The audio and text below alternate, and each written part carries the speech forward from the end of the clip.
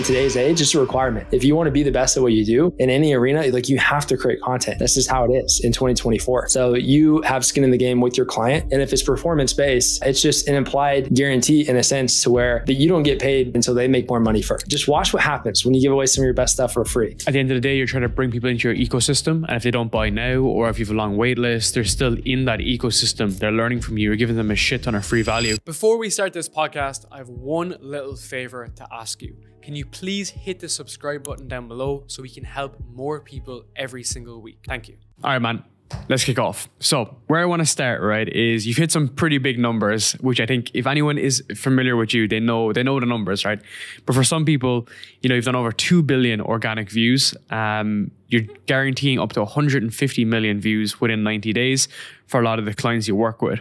But before we get into the tactics and techniques, I want to get your perspective on like the short form agency space right now, especially on like Instagram and TikTok. Yeah, definitely. And we're just shy under 3 billion views now. So we're tracking to reach over 500 million views this month across all of our clients for the month of March, 2024. And then company mission is for us to be at 1 billion views per month by June of this year. I think we're tracking to do so. Then we'll push it to 2 billion, then 5 billion, then 10 billion, just keep it going. But with short form content in the agency space, I would say there's a lot more freelancers than agencies. You know, it's a lot of like solopreneurs and freelancers who are looking to get started. For anyone out there who's already creating content, you probably know you get just flooded with DMs and emails of people selling videos and like, hey, I can create short form video for you, et cetera, on a daily basis. I don't even have an extremely large following yet. My personal brand is still newer. I'm still receiving, give or take, like 5 on average DMs per day coming in of people, you know, trying to sell short form content when that's what we do as well. So there's no research of like their DMs and outreach either backing it up. I usually just like refer them to our editor application page. It's like, hey, we're always hiring editors to work with us and our clients. So my thoughts on the space are there's a lot of people in it, but there's still massive opportunity. At our company, Media Scaling, we've barely scratched the surface. And the biggest thing is you have to differentiate yourself and break through the noise by having an amazing offer and results to back it up. So that's what we've done. I mean, we're still a newer company. We launched just over 12 months ago. We're coming up on month 13 with the company. We're already at 90 plus employees. We've generated billions of views. We've worked with a lot of top brands in the space. And the way we've been able to do that is one, we've been doing this for a while. I have now over 8 years of experience working with larger brands in the social media space, my partner as well. But secondly, is because we crafted an undeniable offer. You know, we're guaranteeing up to 150 million views in 90 days. So that breaks through the noise. There's not a lot of people doing that. Most people in this space, they sell edits, we sell results, you know, and we back it up with a massive guarantee. 100%. Man, my brain is firing with this now. And this was the whole genesis of like my company too, right? It was like, we focus on outcome, not output. So it was all to do, because the reason why is because podcasts don't grow, right? You see this yourself, right? You go on YouTube, a lot of the smaller channels, they don't grow on YouTube. They don't grow on audio. There's fuck all SEO. So that's what we were focusing on in the beginning. Now, not 150 million of views of engagement as a guarantee, but that small shift in people's minds knew that we were focused on outcome versus output. And now there's a ton of stuff to get into there from those different aspects. Now, you said you're up to 90 employees. I remember watching a Brett episode recently, you had 49 employees at that point. How have you been able to grow this from the genesis, right? From the early stage to where you're at now? Because it seems like you're getting bigger and bigger and bigger. Yeah, we're projecting to be at 150 over the course of the next 3-4 months with our current client wait list and all the onboards that we have planned in the pipeline. A big part of why we have the team size that we have is because with our offer, to break down how it works, we will work with content creators who already have a decent sized content database for us to go off of, to where we then plug in essentially a media division of editors, social media managers, team lead, copywriter, clips coordinator, thumbnail designer, data analyst, so on and so forth. So there's a lot of team involved in being able to fulfill on our service. So to give perspective, like the first client that we signed as part of Media Scaling, we had to hire a team of about 12 to 13 people to fulfill on it. And a lot of our client contracts have a team of all the ancillary positions and then even full-time dedicated positions, anywhere between like 8 to 16 people per client contract on our larger done for you services. So it just requires a lot of manpower. AI is not there yet to just be able to do what we do. It's night and day difference as far as the quality of having just amazing people. So to answer your initial question on how we've grown the way we have, I mean, again, just the nature of our fulfillment requires us to have a large team and a lot of people to fulfill on our services. But also, it's just great systems and great team. Like we have an extremely strong culture. We're clear in our core values. We have an amazing mission that's extremely exciting to be a part of. You know, we're going to be the #1 agency in the creator economy, which is currently valued at over 400 billion of a market cap, projected to grow to more than 1 trillion by 2032. It's growing by over 20% year over year, like massive opportunity. I saw a stat, there's over 240 million creators and it's only getting larger. There's still on a consistent basis, so many people who are doing incredible things and they're amazing at whatever it is their passion is about. And they're not creating content yet. And they know that they need to start. Like it's not really even an option in today's age, it's a requirement. If you want to be the best at what you do in any arena, like you have to create content. That's just how it is in 2024. So the opportunity is massive. And then we have amazing leadership in place as well. It's been a big takeaway and recent learning experience for me is just bringing in people who have decades of experience building different divisions and company for operations and for marketing, for sales, for client service, for finance, just placing directors and leaders to come in and take ownership over that division and bringing in amazing talent that you lean on. And so we're really focused on building out our executive team now and just systemizing things, operationalizing things, keeping a really strong culture, and just having amazing people on the boat to take us to that next level of where we're looking to go. It's crazy, man. You have like an enterprise view already and you've only been a year into it so far, right? The way you're kind of viewing the business. So how is it growing from like a revenue perspective? Last time I checked, it was at like just over 7 figures. Where are you kind of currently at? We're scaling fast, you know, with the wait list. We do have a wait list. It's generally floating between 2 to 3 months of our done for you services. We also have coaching that we provide to people, which there's no wait list, just a part of. You can join anytime. But because of the amount of people involved and moving pieces involved with our operations is why we have that wait list. Our calendars are full. Demand is high. It's a blessing, right? And so the wait list also helps us from projections of just the income statement, a better understanding where we're going to be next month, the month after, the month after that. But our run rate is looking good. You know, we're at multiple 7 figures. I think we can hit an 8-figure run rate this year with the amount of growth that we're experiencing. And doing everything we can to make that happen. So we'll see. Man, that is absolutely insane. So like we can get into those details too, in terms of like how you craft the offer. So I'll go run through your sales process. I went through the virality guide, which we're going to go through soon as well, which was like super helpful, man. It was a great resource. So for anyone that's not familiar with it, Logan has basically like these frameworks, these tools. It's almost like a mini course that anyone can go through, and it's breaking down the best hooks, the best clips that you basically have. And it's incredibly valuable. But for you growing to that stage, do a lot of these creators, people like Greg O'Gallagher, Brandon Carter, a few other kind of big boys, do they pay you on like a retainer or is it performance based? Yeah, it's a mix of both. You know, in the agency space, if you can work out some level of a win-win structure and make it more performance based, that's where you can also have incredible opportunity on the back end. Because one, you align incentives. So you have skin in the game with your client. And if it's performance-based, it's just an implied guarantee in a sense to where that you don't get paid more upside until they make more money first, right? And so the more you can get creative with win-win structures in that arena and have upside, the better it's going to be. So it depends on the package that we're providing and with each of our clients, the way that they're monetizing and just overall what their socials and what their business looks like. We're always looking to just get creative and create the best win-win structure, but also do it in a way that's scalable and that gives us the margin to where it makes business sense and we can continue to scale our operations, right? And then the other thing that you touched on that I think is important to note, a lot of people ask, like when it comes to conversion strategies from your organic content and your socials, what is the best way to take all this views, all the reach that you're getting and turn that into leads and then sales? One of the best ways we find is having incredible, amazing free lead magnets, free offers, right? So ours is 2 billion view secrets. Like you mentioned, it's a free mini course, and we truly put like some of our best stuff in there. You can get access at mediascaling.com/secrets.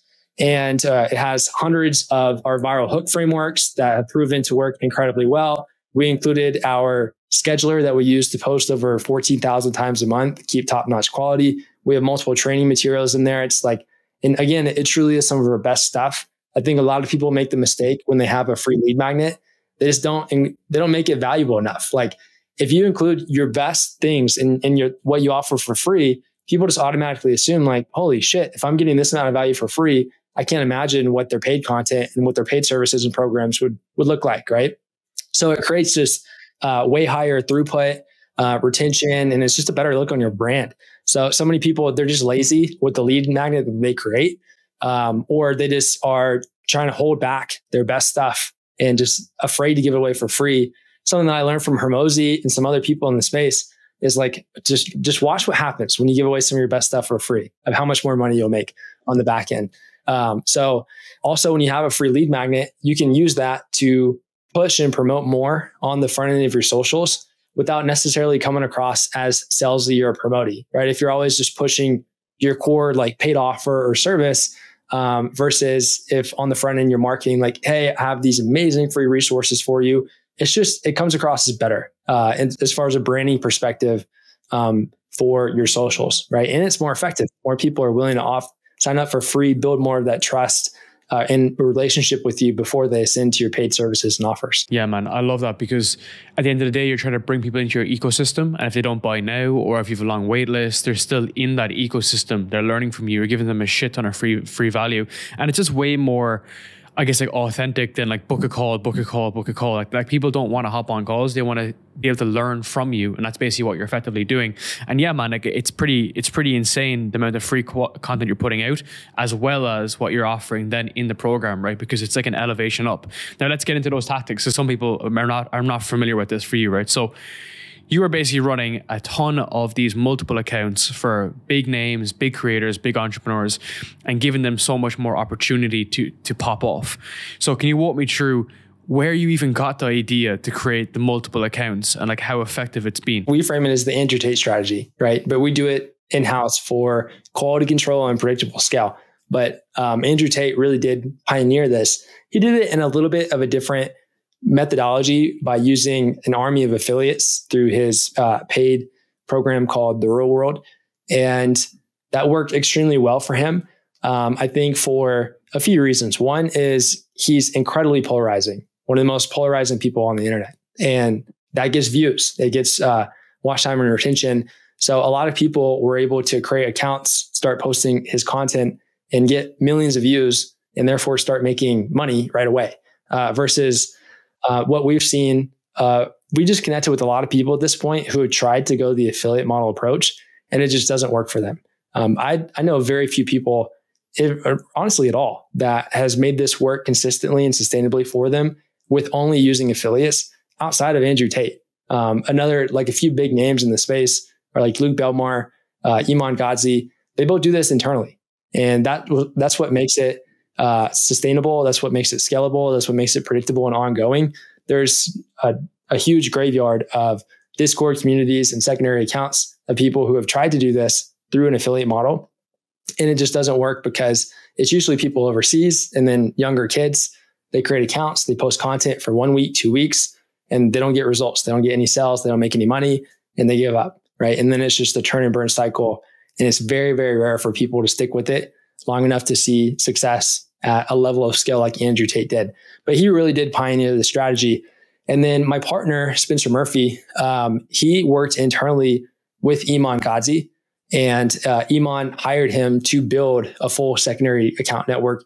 They came together and just said like, hey, I'm looking to build the Andrew Tate strategy in-house.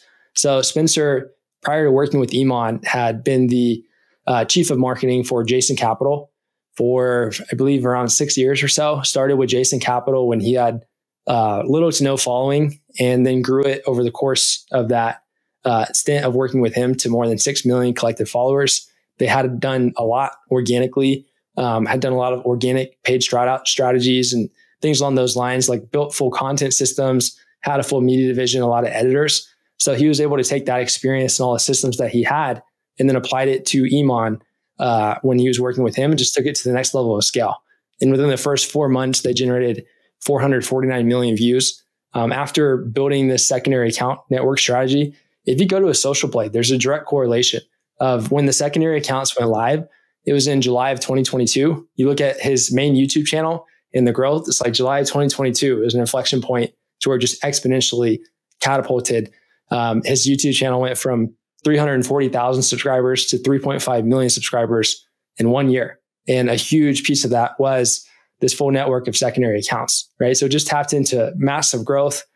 Spencer really led that division for Iman and worked internally for him for, I believe, around 10 or 11 months. And then I was in a transitionary phase. Me and Spencer have grown up together. We've known each other since we were like 9 years old, been best friends for a long time. And so he was staying with me, telling me about what they were accomplishing. He was kind of getting me on the itch to go back out on his own.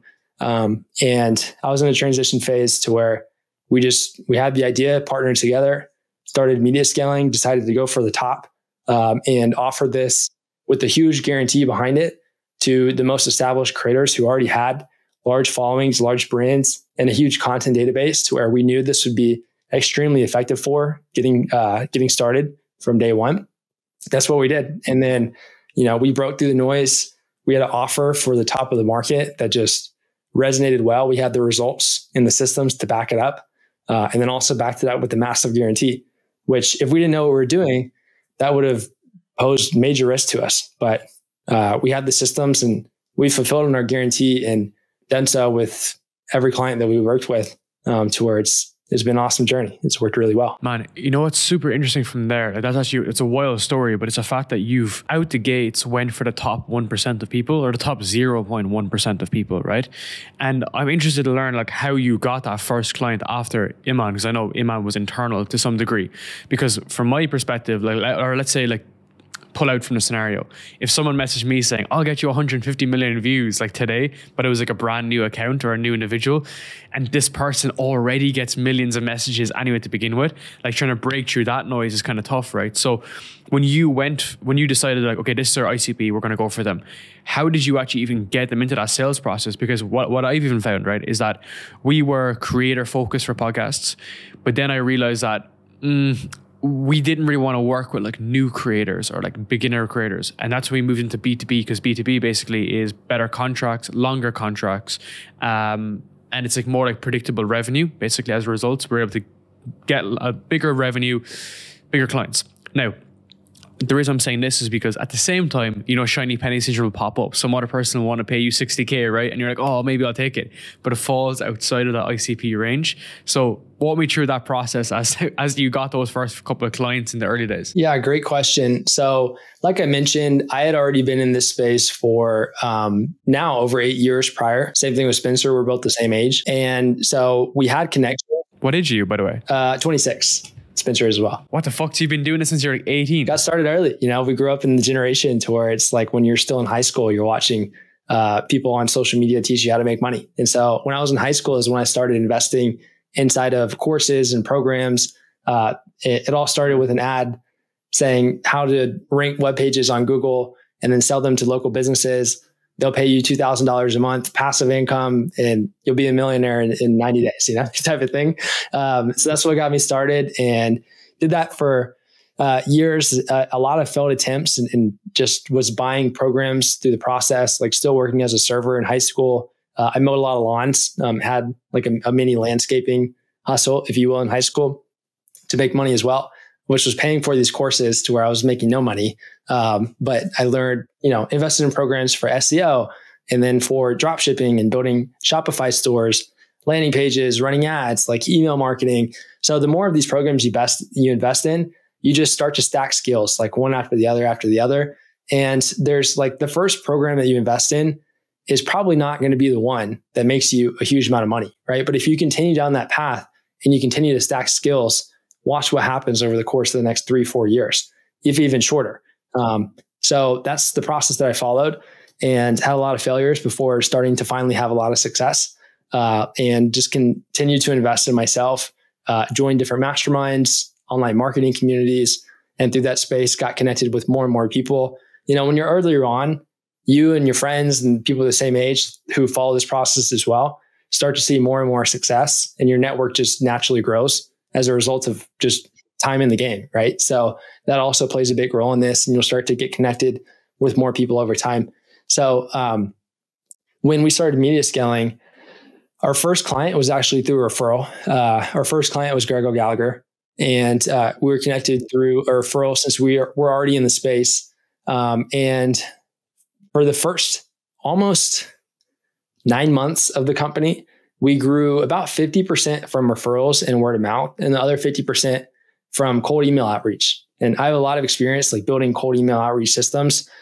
So we put together what we called our Dream 1000 list, and we just mapped out all the names who fit the client criteria of people who had 1 million plus collective followers, were making 3 million plus in annual revenue, 50 plus hours of content, and continuing to create content ongoing, right? And so we had people on there like Tony Robbins and Grant Cardone and Rob Dyrdek and so on and so forth, right? And just had our Dream 1000 list.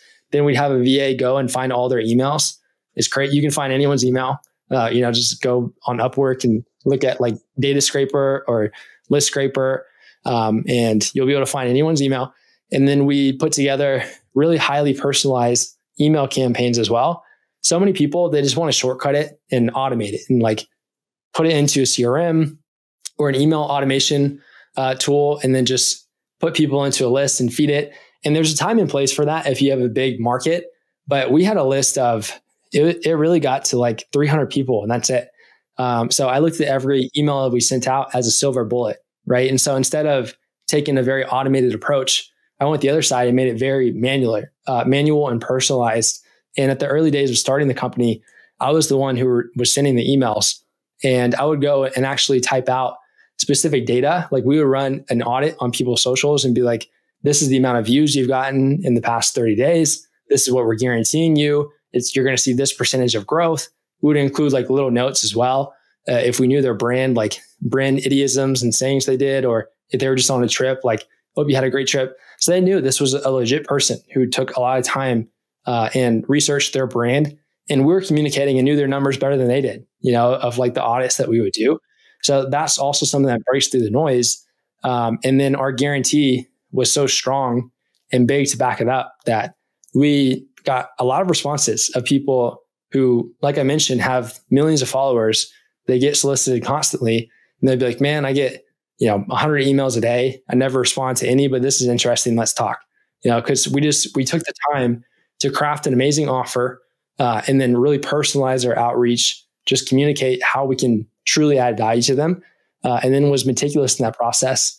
And we didn't just send one email, we followed up, but we followed up in a value-driven way. Also, a big mistake so many people make is when you're following up, is you just do it in an annoying way. You're like, hey, bumping this up, did you see this? Just checking in. Like, I fucking hate that. Don't do that. To like be valuable when you follow up. So like showcase how you can add value to them, like do free work for them, send a free video. You can showcase case studies, like report on things that you're seeing work really well, like strategies, give them systems, just give them stuff. Follow up with value. Don't be annoying.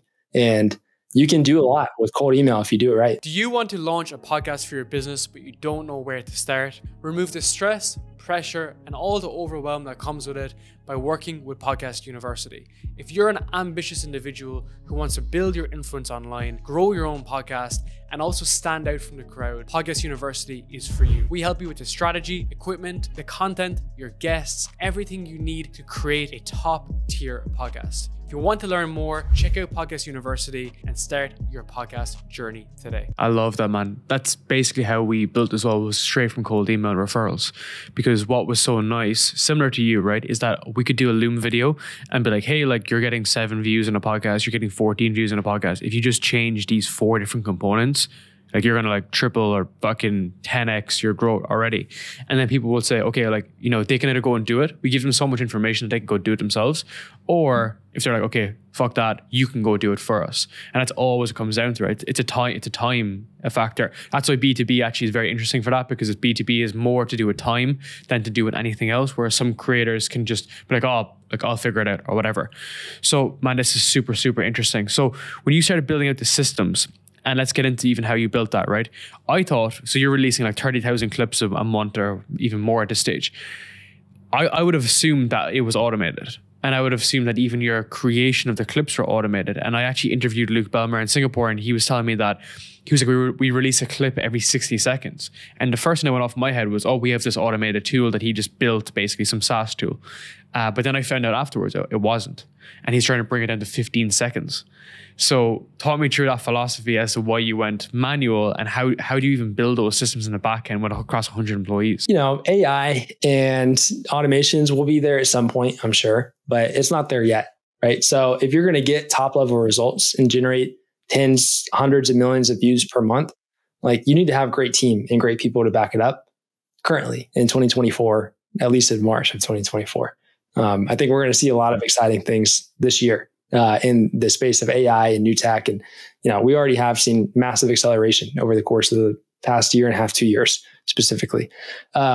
So when it comes to the systems and not automating it, it's because we see much better results. You know, there's a lot of softwares out there that market like, hey, upload your long form video and our AI will clip it up and edit it for you, and you don't have to do any work. Like Opus Clips is the leading one. And we're keeping our eye on that. Like we test it when new updates come out. We'll test it again, like see how it is. But it's still a night and day difference of having an amazing editor who has been trained and really knows what they're doing.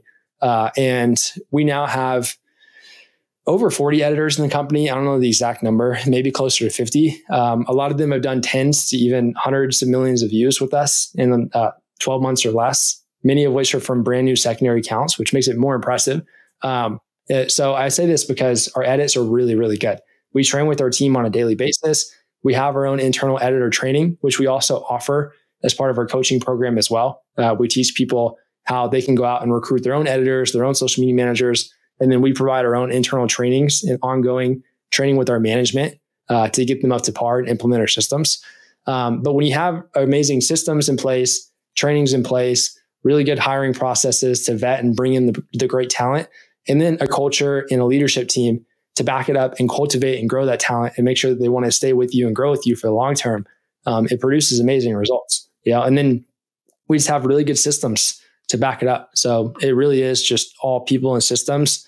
And I will say as well, our clients make our job easier. You know, a lot of our clients, they're amazing at what they do. They create incredible content and we just help maximize it. Like the problem that we identified with media scaling is majority of content creators are generating a fraction of the reach they could from their organic content.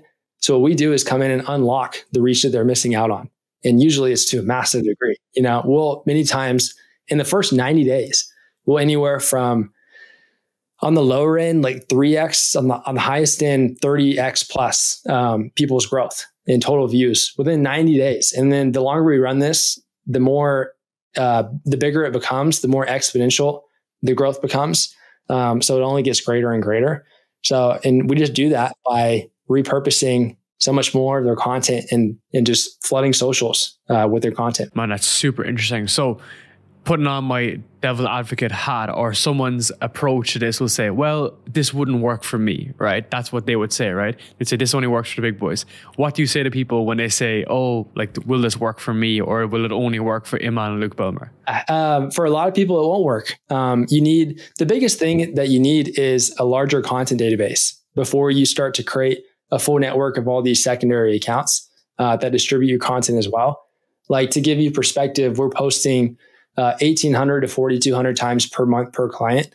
And we churn through a lot of content quickly when we're doing volume like that, right? So you do need a big database, and then you also need to be creating content ongoing. But if you don't check those boxes yet, it really doesn't need to take long to get there either. Like, you can do it right, and you can build a large enough database to really get this running within 3 months if you're committed to it and you're ongoing on a weekly basis creating new content. So that's the biggest factor. But there's a lot of things that you need to get right before you really scale up and before you're going to be doing, 100 million plus views per month, like many of our top clients have. And so you need to have the production quality correct. You need to have a clear brand identity. You need to have expertise to back it up if you're knowledge based, or if you're more of like an entertainer, influencer, creator base. You need to just know how to provide value in your content. I look at value from two pillars: entertainment and information. And then you can combine both together, right? But if you're providing value in one of those two ways, then that's what is necessary. So you have to provide value. You have to have a clear brand identity. In our 2 billion view secrets program I mentioned, we also have an incredible brand identity worksheet that just prompts the questions to ask, such as, who are you? What is your brand? What do you stand for? Who is your client avatar? What are their pain points? What are their motivations? What are their desires? Do you have slogans? What are your values and beliefs that you stand for, that you market in your content? All these things really matter, and you need to think through it. And your own personal brand, you have to incorporate and build just like you would with a company when you put together the branding guidelines, your core values, your mission, your vision. Like, do the same thing for your own personal brand as well. Treat it in the same way. And that makes a big factor and difference. Then you need to have the right content strategy. And you need to, very importantly, remove friction from the process. That's a huge mistake I see a lot of people make, is they want to get started creating content for their brand, and they do so in a way to where there's just a lot of friction. Like, maybe they don't enjoy the type of content they're creating, or there's a lot of moving pieces and they feel like they have to go to a different location every time and work with a videographer and do all these different components. And it just feels like a hassle. And therefore it's not going to be sustainable for them, versus we teach you how to, like, we can help people, whether they're just getting started or they already have millions and millions of followers, and everyone in between. So if you're just getting started, my recommendation is set up a filming studio. Production quality does matter. Outside of TikTok, you can do well, just like selfie style phone content, but it's harder to batch and systemize that. On the other platforms, production really matters. So good video, good audio, good lighting, so on and so forth. So create a studio, have good production quality content. We can teach you how to do that with a budget of $250 up to $3,000, depending on what level of equipment you want to get. So it doesn't take a lot of money. And then you want to have a clear content strategy behind it. What I find for a lot of people, they don't like talking to a camera. Like, I speak at events. I just spoke at a mastermind this past Friday, and I was like, hey, who here has created content and talked to a camera before? Half the room raised their hand. I'm like, who likes creating content and talking to a camera? Like, everyone lowers their hand.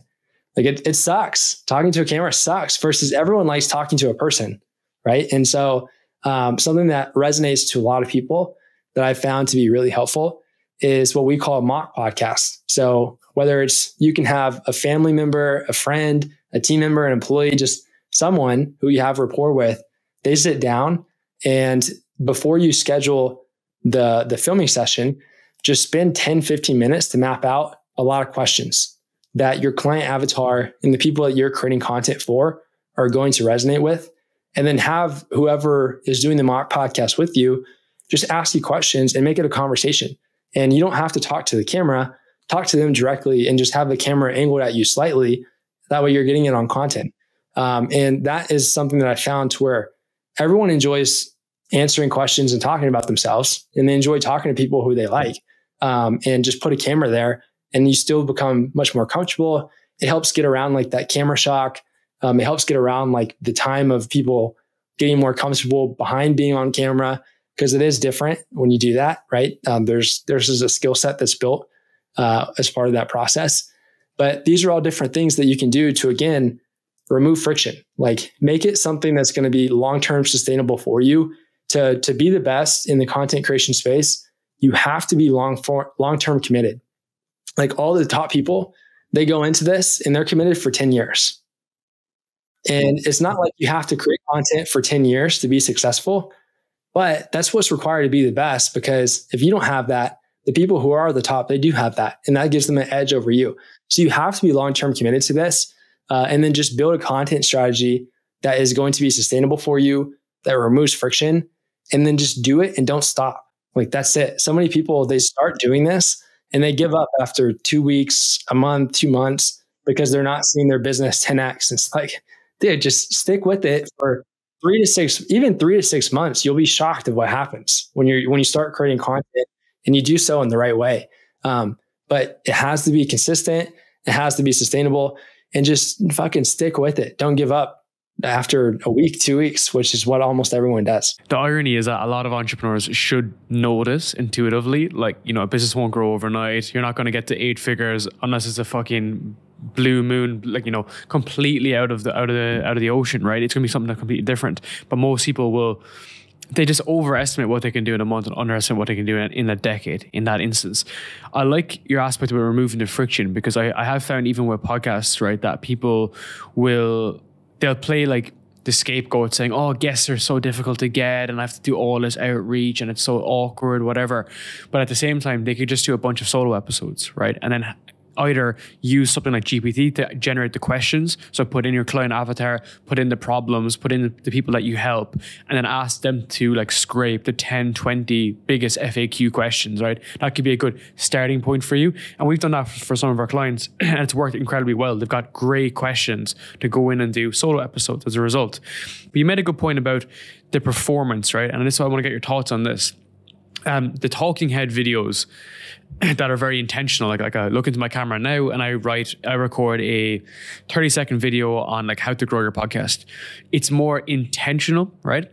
How do you think about that compared to like a podcast whereby it's split and it's a bit kind of broken and the hook isn't as good? Do you ever struggle with stuff like this when you're cutting it down and making it into super viral?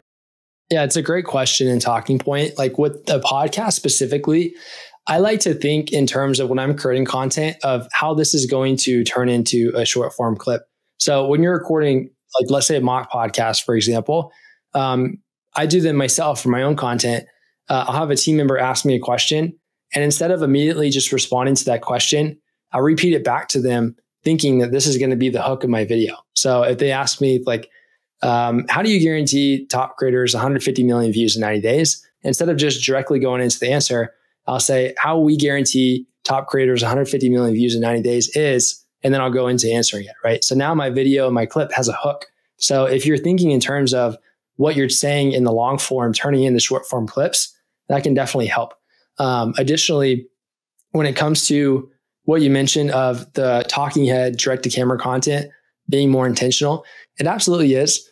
And what we have found across the board, we talk to a lot of people in this space who, many of which are very successful, have been creating content for 3 to 10 to 15 years.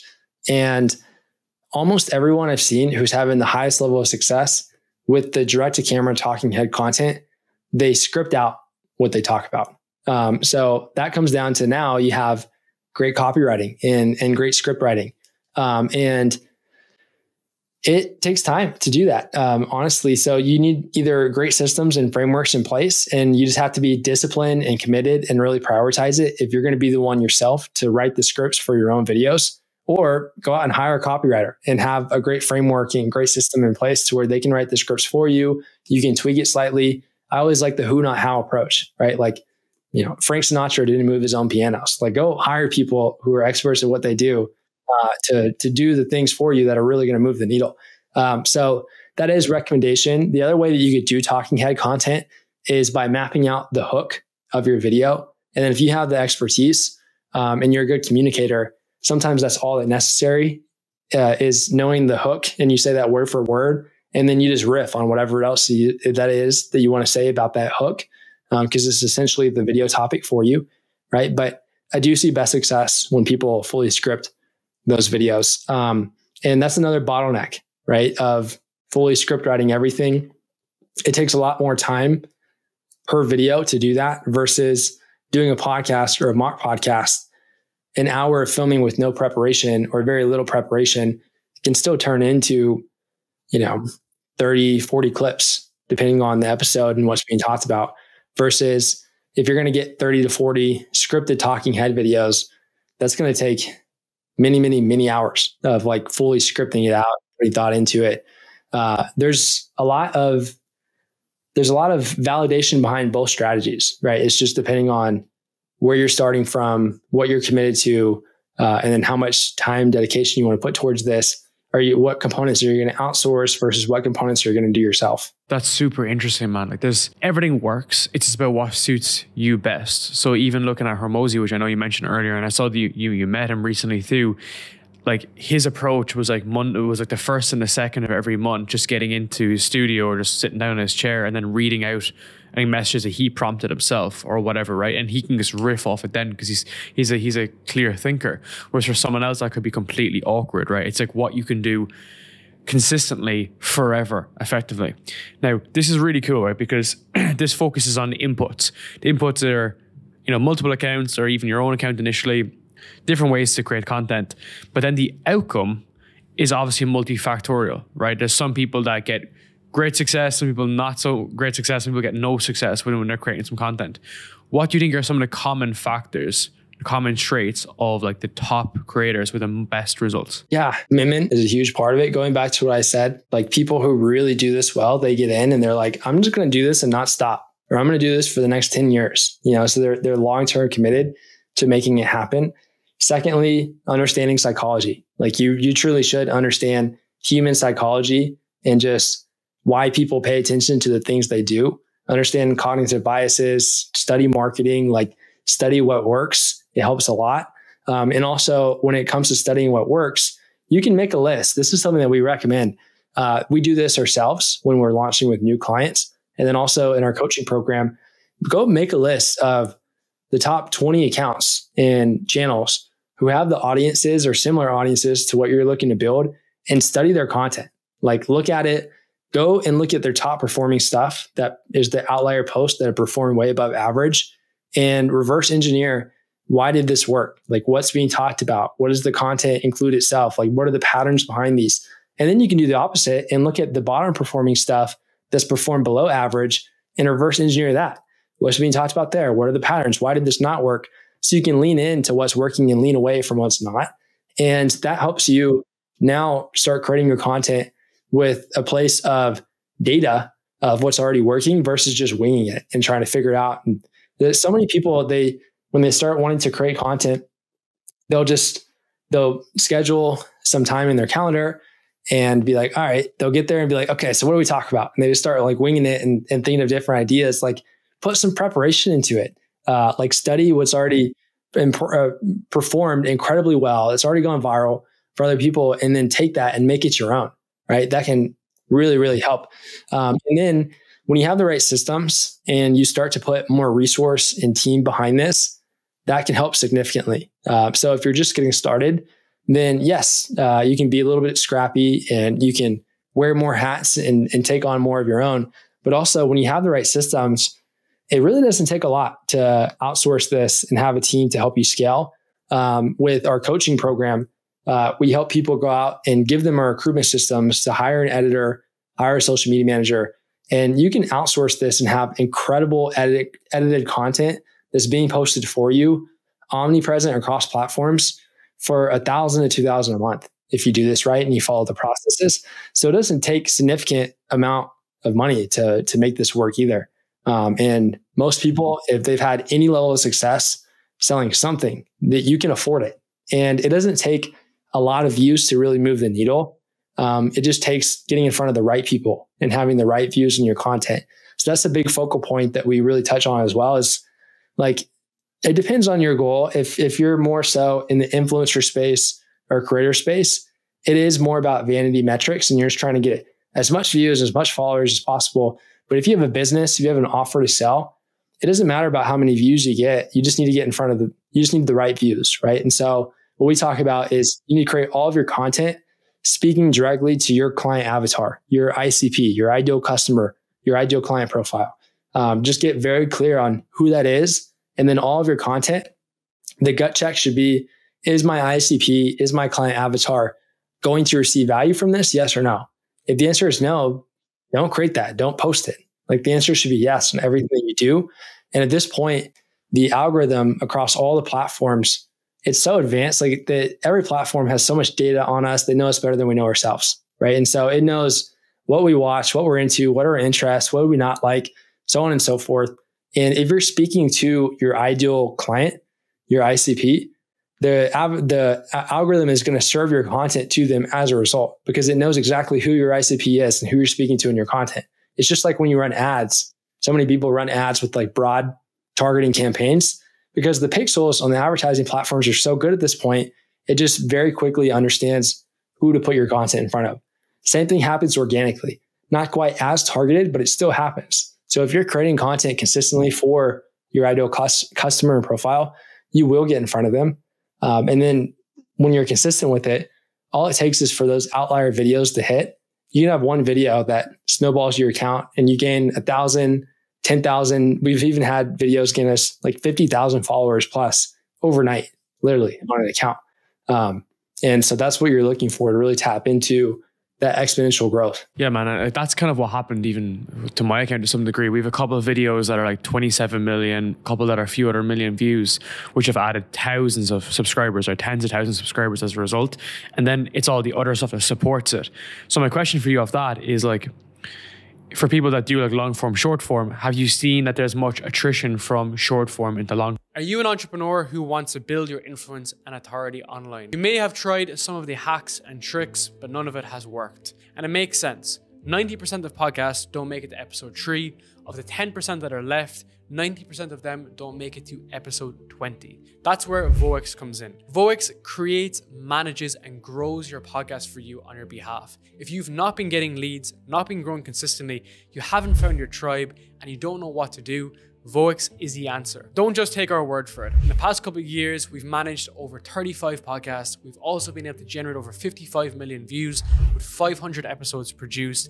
And not only that, generating over $1 million for our clients in products, services, and sponsorships. So if you want to learn more about how you can build a great podcast and have it fully managed for you, schedule a call with me at Voix and we will help you achieve your podcast goals.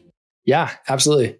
And it does help if you follow strategic methods of making that throughput happen as well. So like with our content, we incorporate in a lot of our edits, we'll have like watermarks and handles of our client. And so I use podcasts, for example. One of our clients is Dropouts Podcast. In our content we create for them, most of it will have like Dropouts Podcast episode 156, right? As like a watermark and showing in different pieces throughout the content. And if we don't have that, we notice that when a video will go viral, gain a lot of views and traction, multiple people would be like commenting, what podcast is this? What episode is this? So like people will search it out, and you can look at the short form as like movie trailers for your long form, right? And if it's good enough, it's valuable enough, people will want to go from the short form to the long form. So you can do that with edits. We do call to actions in our content as well. Inside of the editing, we'll have like text and animation that comes up to like go follow or go to the YouTube channel, check out the full length content, things along those lines. You can also have call to actions incorporated in the captions of your post. You can use pinned comments. Pinned comments are so underrated. It's like caption number 2. There's no rule of how many comments you can create and add to your post. You can also incorporate it in the bios of your accounts, the links in bios, your stories. You should be using all the features of the platform on YouTube, like use community posts, just use everything that's available to you to drive all that traffic back. But yes, if you're making it known that the short form piece of content is repurposed from long form, there's absolutely Passover in people that go to your long form as a result. Man, this is so valuable. I have to stop and actually say, like, this is insanely valuable. It's so strategic. Like, I know it's not like the lifestyle shit we're talking about, but this is like so strategic and so helpful for people. It's actually wild. I want to go through some of the framework. So you said, you know, speaking on point with the ICP. I've also saw you mention, even from the viral framework that you have, it's you want some bit of variety, right? And you brought into like health, wealth, relationships. These are the bigger categories, which break down into the subcategories.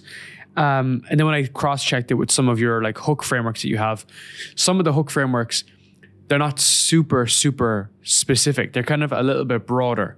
I was kind of slightly surprised by that. Can you kind of walk through that kind of concept of like variety in content and when to go narrow and when to go broad? I like following the 80-20 rule. You know, Pareto principle, it's proven, it's foundational. So if 80% of your content is really focused on speaking to your ICP, your ideal client profile, the other 20% can be more broad and mass approach. However, I also think a lot of people make the mistake to where, let's say from a business sense, you're an expert, like people can categorize me as an expert when it comes to content, right? But in my videos, I don't only talk about content, because what I've learned is my ideal client profile, they're business owners. They don't just care about content. And I have a lot more expertise than that. I really know what I'm doing when it comes to sales. I know what I'm doing when it comes to marketing, to team building, to recruiting, to hiring, to operations. So talking about those different components also still adds a lot of value to the ideal client profile. And on top of that, when you know your customer well enough as well, you can talk on things that, one, make you who you are. So for me, I like different components. I like working out. I like traveling. I like, nice dinners. I'm about to be married. I have a fiance. I'm like more traditional, family focused. I'm here for longevity, legacy, build an empire. So talking on different components like that as well. Like my ideal client profile is someone who also matches those values, right? That's very values oriented. So I like talking and building an audience and resonating with people who also like that, and want to go out, like become married, like build an empire, like think long-term with things. And so, you don't have to bucket yourself in only one arena. You can get creative and match different topics, different values, different beliefs and components that you speak on in your content that's still going to attract the right audience that you're wanting to build. Right. So, still make yourself a person. Like you can and should create additional content outside of only your offer or only your business that builds more of that relationship with your audience and your viewers, and makes you more of a person. Also, something that you can and should do with our done for you services, all of our clients, we have them do what's called, we call it a camera roll dump, to where they'll create a shared photo album and go through and then just put together all the pictures and videos of anything and everything they're willing to share of them with family and friends and colleagues and travel and hobbies and so on and so forth, like behind the scenes content, a lot of story-based content. And then we can use that to put inside of our edits and use as B-roll. And it builds more of a personal relationship with the viewers. Like we've had so many of our clients do this now. And when I look through these photo albums they put together, I really feel like I get to know them as a person, like on a personal level. Like I see them with their family, their parents or their kids, and just doing whatever, their friends. And it's like, in a weird way, you feel like you really get to know them. So when you incorporate that in your content, the same thing happens with the people who are reviewing your content. They feel like they get to know you on a more personal level. Plus it gives you better B-roll that you can then customize. And the more congruent it is with what you're talking about, the better as well. So there's a lot of ways that you can and should incorporate who you are as a person into your content as well, which builds more of that personal brand. Like people want to know the human behind the expertise and behind the business. Man, I like that, because I think we, as like entrepreneurs, you get caught up in like, oh, the offer, it should be business focused, it should be ROI driven. And there's a lot of guys that are saying you should do that. And it's like everything works, right? Like that works to make like money, right? That gets leads, it gets business. And then just there's the other side of it then, which can be more showing who you are, your personality, which also works, right? So it's kind of like testing these models for yourself and incorporating a combination of both. Because even from watching your content, I started doing more stuff like that. Even like we produce a lot of clips of just me, but we started doing more overlays with, videos of B-roll of me before podcasts. It could be meeting, Luke Belmar, Sterling Cooper, could be meeting whoever, right? But meeting these people and then incorporating that is a part of like my kind of like value system as a result. And it works much more effectively. You made a good point with the photo dump, and I'm going to do that right after this podcast. I don't take this lightly, man. I'm really actioning on this, and that's why I'm thinking so much about this. It's cool for you to say that you look at the photo dumps and you already emotionally connect, because that's the whole objective. You can connect emotionally by just looking at a Google Drive that's probably not even sorted in the right fashion. It's probably all over the place, right? That you can connect emotionally with that, which just shows that that's what people resonate with to begin with. Yeah, it helps a lot. And then if you have like a girlfriend, boyfriend, partner, whoever, like for me, my fiance, she has so much content of me as well. So they also, if you have that, like go through their camera roll also and create that shared album, like get more content of you also going out. it definitely helps. Cool, man. So yeah, tell me more about that, because I actually wanted to ask you about that. So on your personal side, you're growing this company. It doesn't seem like it's easy, but you very level head with doing it. But on the personal side, like you mentioned, you're engaged, you're getting married soon. Like what's the plan there on that side? Yeah. I mean, it's going great. Our wedding is coming up in June. We're doing a destination wedding. I'm based in LA. And then we're getting married in Paris. We got like the incredible chateau. So it's going to be awesome. But wedding is, I mean, there's a lot that goes into it, man. It's a lot. There's so many moving pieces, vendors, especially different time zones. We're like, waking up earlier, like doing calls. And there's just so many decision makers involved. We got wedding planners, which has been huge. But my mindset with it is, I was talking to someone who had already been married for like 15 years or so.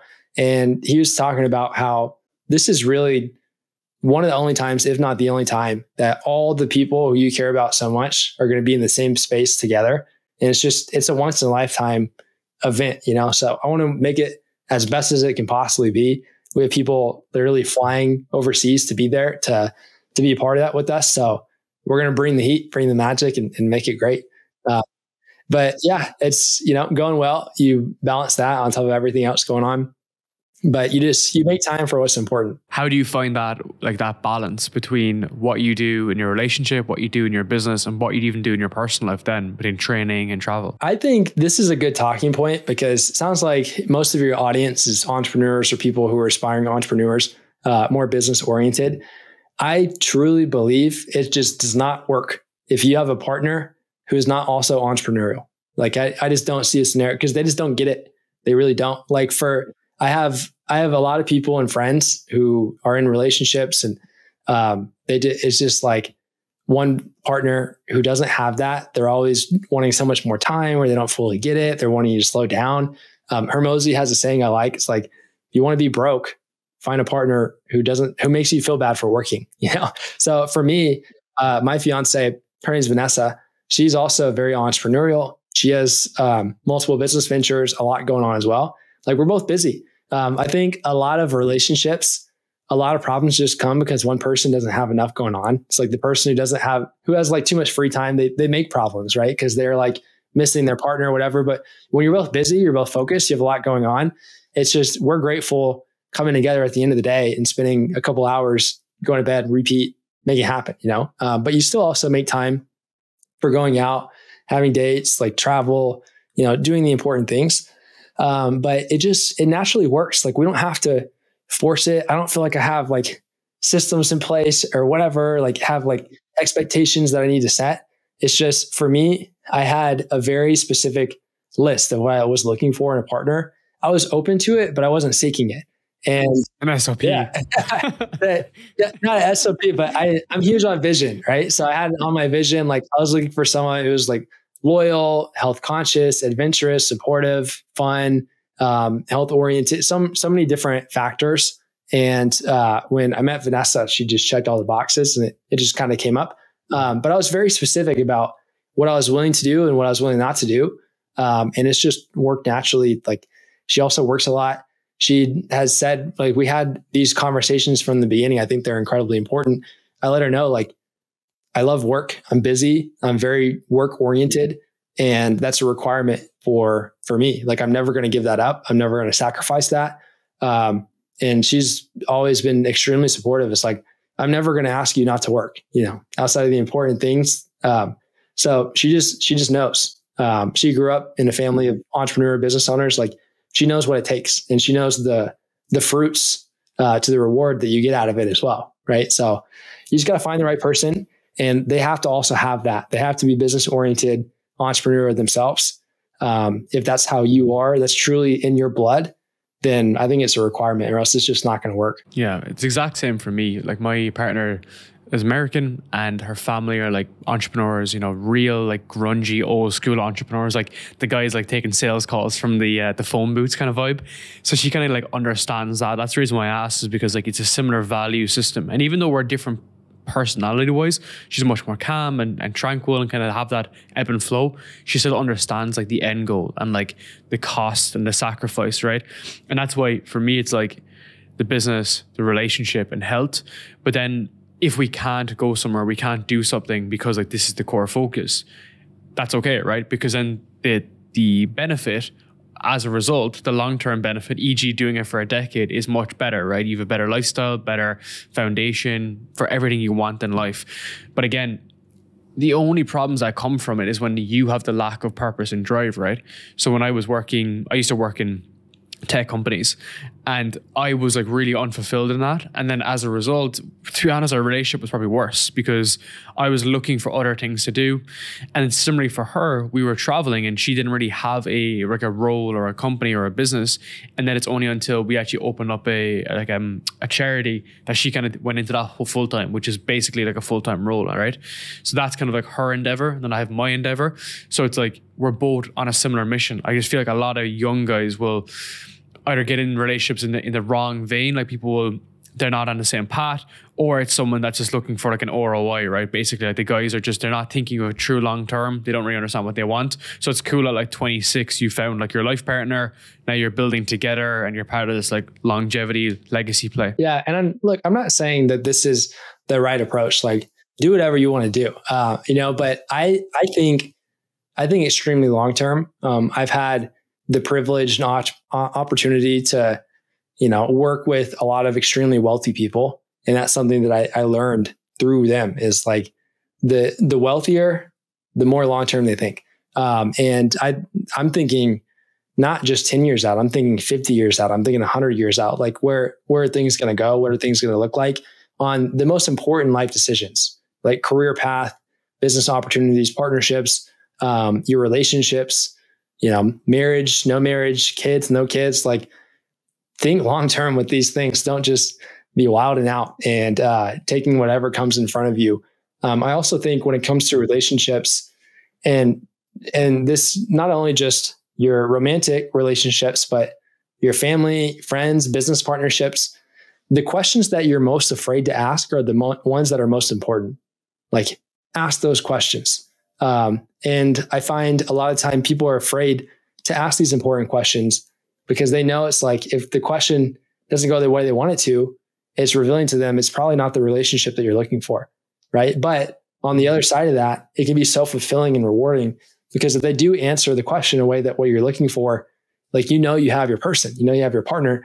So with me and Vanessa, we just had a lot of really important conversations and ask the hard questions early, right? And still do. So we're both really great at communicating. We don't hold back. We ask the important questions. We talk through things, like both of us look long-term. And that's what gives me the confidence to marry her, to spend my life with her, because we've talked about this so in depth, and just know what things are going to look like. We know where our alignment is, like our values, our beliefs, we're very aligned.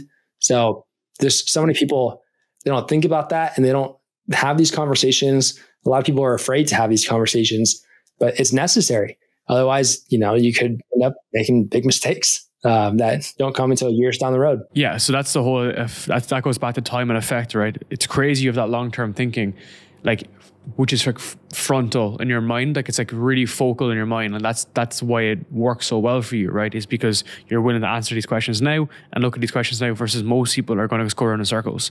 And that's when divorces come in, business partnerships break down. Like how many times do you see business partnerships break down, businesses dilute, not because of a lack of business or a lack of business or a lack of opportunity, but mainly just the relationship between the two people.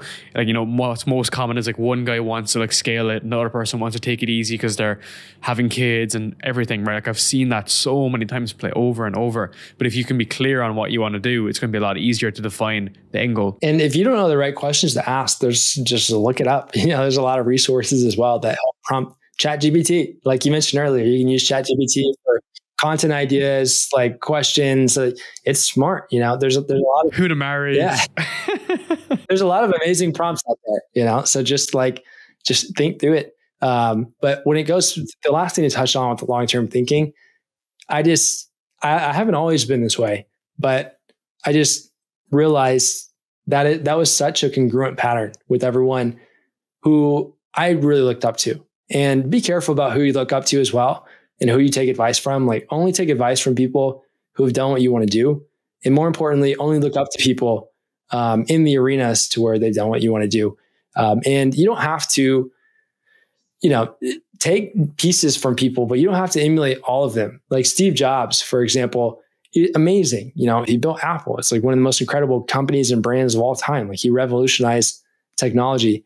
But he's notorious for being an asshole, and just being an absolute dick to a lot of people who work with him. And so many people, they take that from it. It's like, I think he would have been more successful if he hadn't have been. And actually, it's proven, like, that was him earlier on in his career, and him being an asshole is why he got kicked out of Apple.